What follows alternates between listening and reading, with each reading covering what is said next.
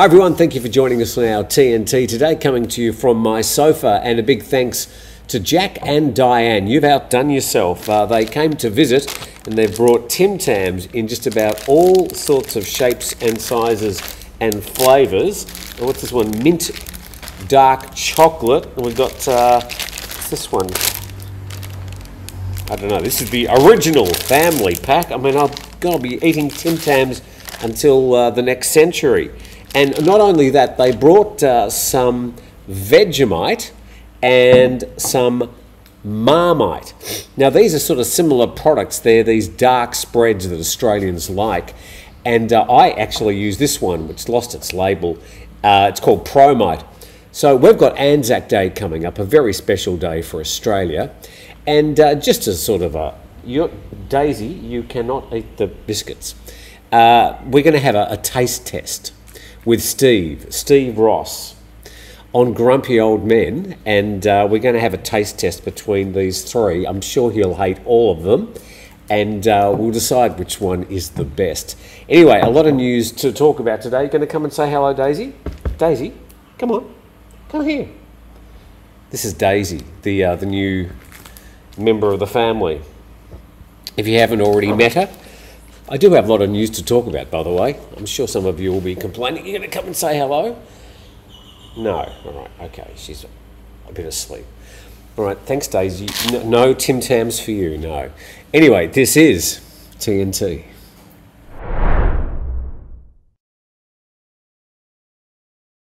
So a big thank you to Jack and Diane. Your generosity knows no bounds. Appreciate you dropping in. Good to see you as well. Now, look, we do have a lot to talk about today. Let's get to this first story. Doi Suthep up in Chiang Mai in flames. And this from Khaosod English. It was last night. Doi Suthep, the most famous mountain visible from Chiang Mai city, is on fire. The fire, clearly visible from the city, broke out at 9:10 last night, and at least 50 firefighters were trying to control the forest fire as of media time. A later report now from Thai PBS World, Doi Suthep forest fires now under control, according to the Chiang Mai governor.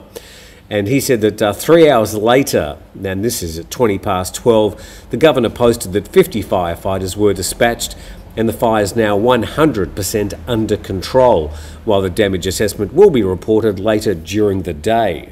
Now, Doi Suthep, a famous mountain, but not the tallest mountain in Thailand.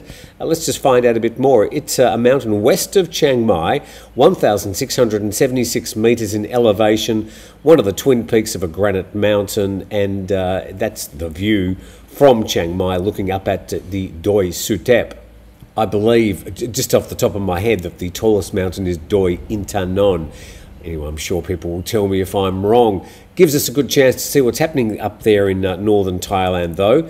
And today, Chiang Mai on iqair.com is the world's third most air-polluted city, with Lahore and Kathmandu ahead of it. And you can see there that concentration of some of those purple spots, plenty of red and orange up there in northern Thailand.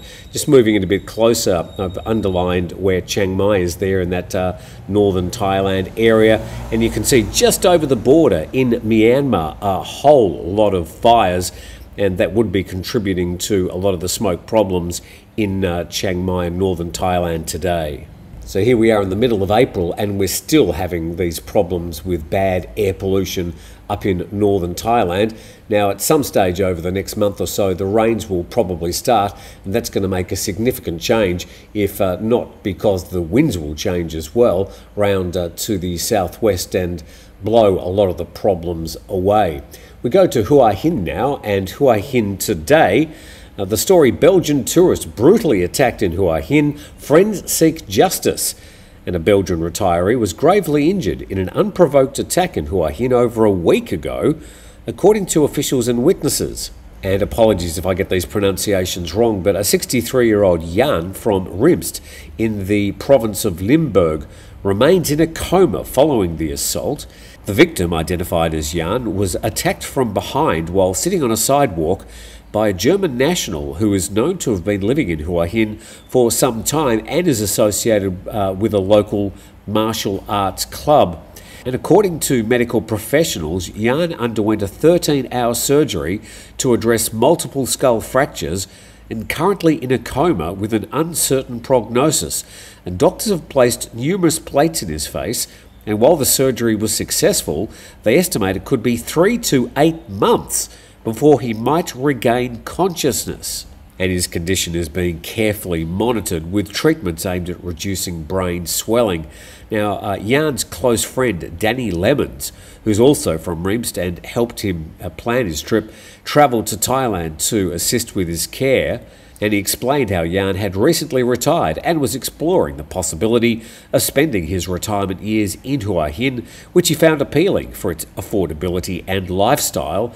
And apparently Yan wasn't the only victim of this German attacker.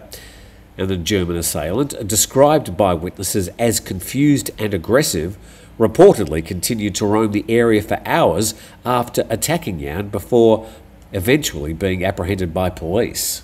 So this story's only surfaced because of the work of Mr. Danny Lemons, obviously contacting Hua Hin today. We probably wouldn't have heard about it otherwise, and I can imagine there's probably other people who are attacked and we never get to hear about the stories because, well, people don't want to perhaps get involved with the media or police for one reason or another. It's our daily TNT program. We've got up to Thursday, the 18th of April, Songkran in the rear view mirror, except in parts of Chiang Mai, I believe, and also around Pattaya, where the fun's all about to start again, Friday and Saturday, so I'm told. So good luck for those people that are still running around with water pistols. Anyway, let's just check the other 7 days of danger very quickly. The horrific road toll.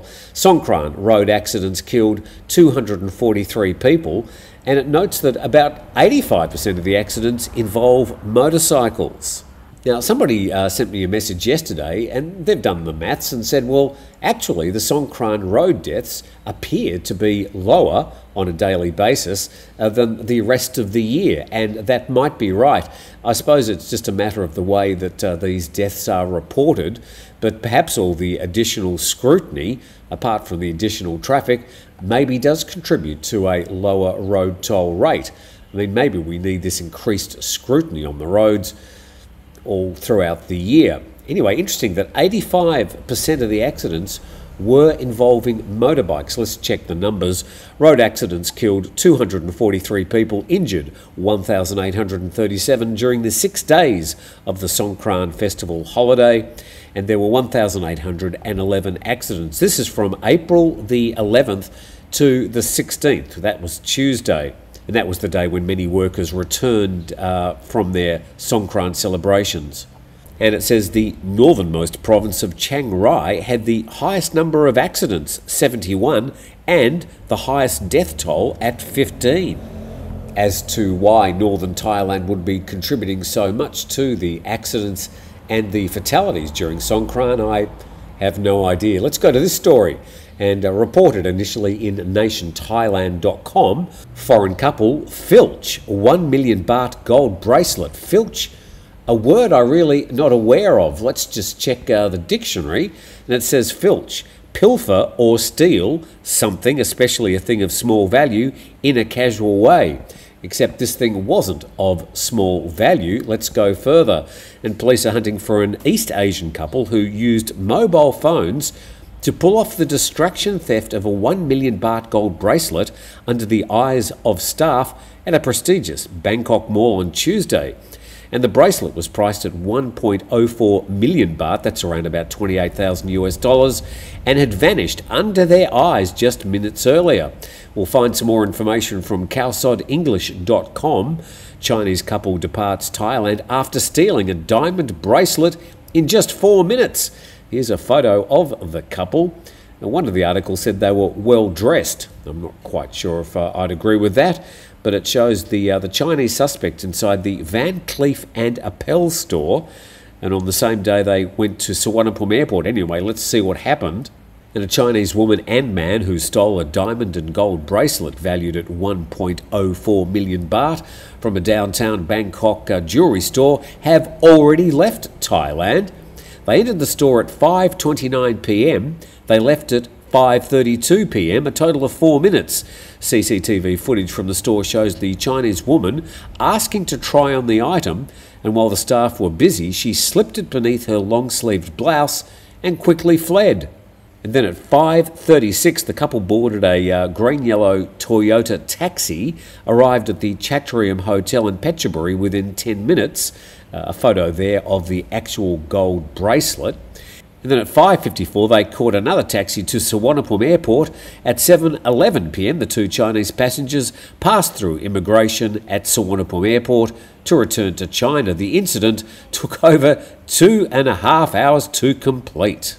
Then the investigating police officer said, "We will arrest and prosecute the two immediately if they return." They're not returning. Obviously, they've done quite well out of their 4 minutes in the store. Interestingly, can the Thai police pursue them in China? I just quickly checked. Currently, the following countries have extradition treaties with Thailand: Australia, Bangladesh, Belgium, Canada, Cambodia, China. So I've got a funny feeling that the Chinese police will be checking with these two people. Obviously, they know who they are, and their passenger names would be known by the airline. So I'm pretty sure they'll be easily tracked. I've got a funny feeling that they might be getting a knock on the door from Chinese police soon. But another story about some Chinese visitors, a bad story and a good story all in one, reported by nationthailand.com. Chinese man covers buffet bill after compatriots flee. And embarrassed by two of his compatriots' bad behaviour, a Chinese man came to a Bangkok buffet restaurant to pay a bill of 2,600 baht after a clip of two Chinese women fleeing without paying went viral on Chinese social media. The owner of a Baht Beef Lava Grill in Bangkok did not release the name of the man when he posted his picture on his restaurant's Facebook page on Tuesday night. And after a clip of two Chinese women fleeing from the restaurant on April the 12th, instead of paying their bill of 2,696 baht, a good citizen of China came to the shop to pay it. The post said the Chinese man could speak a little Thai and recounted that a clip of the two women fleeing the shop went viral in China. The man said he was embarrassed by the behaviour of the two Chinese tourists. He said he didn't know them. And the post quoted the man as saying that he felt sorry for the loss of the restaurant, so he decided to pay the bill. And the footage showed the two Chinese women, one in a white dress, one in black, bolting from the shop to their parked car and speeding off. And the post pleaded with the two to come back to pay the bill, or else staff in charge of overseeing their table would have to shoulder the cost. It seems to be a bit of a common thing of staff looking after a table having to shoulder the cost if the customers flee. Head to another story, this one from ThaiExaminer.com. Scammers plan to use Space X Starlink satellites in transnational scam network targeting Thailand with deception. And police say they've disrupted a call scammer gang that planned to use Elon Musk's Starlink satellite network to link it with telecommunications networks across the world, including the EU, UK and Asia. And police are still studying the find of hardware and data destined for the Golden Triangle area in Laos via Chiang Rai. However, they believe it was Chinese-controlled and in transit from war-torn Myanmar. It was staffed by Burmese, Thai, Lao and Chinese personnel. And the discovery occurred after a parcel was posted from the UK to an address in Chiang Mai. It indicated that an extensive international scammer organisation may be on the move. The Starlink satellite network operated by SpaceX allows scam gangs to bypass cable connections to territorial telecommunications firms worldwide. And in short, it's previously been used by foreign militaries and governments to provide internet access through space, but in effect the system allows operators to bypass normal telecommunications networks.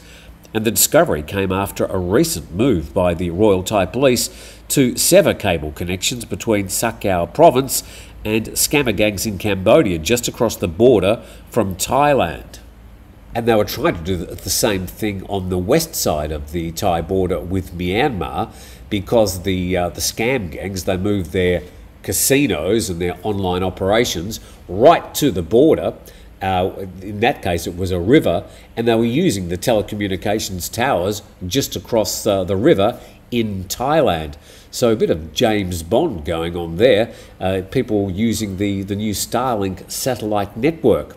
Let's go to this story now, and we head to Myanmar. Speaking of which, this is some headlines from Irrawaddy.com.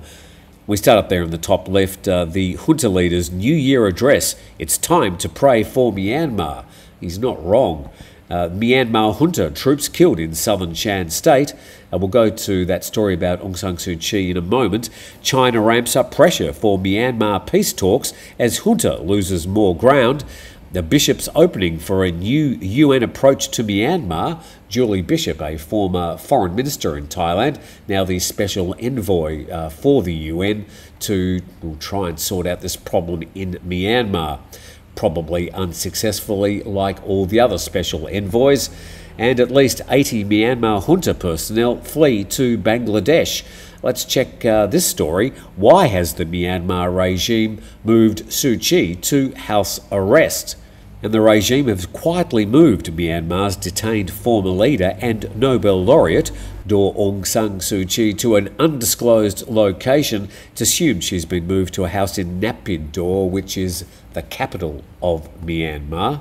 And they say since the weather is extremely hot, it's not only for Aung San Suu Kyi, for all those who need necessary precautions, especially elderly prisoners, we're working to protect them from heat stroke.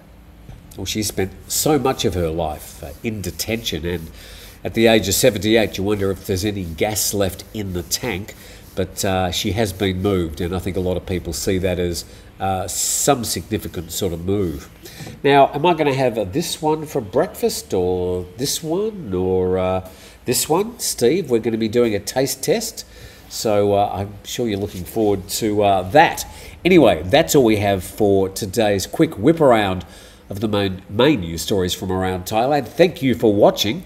Please subscribe to the channel, and we'll do it all again tomorrow.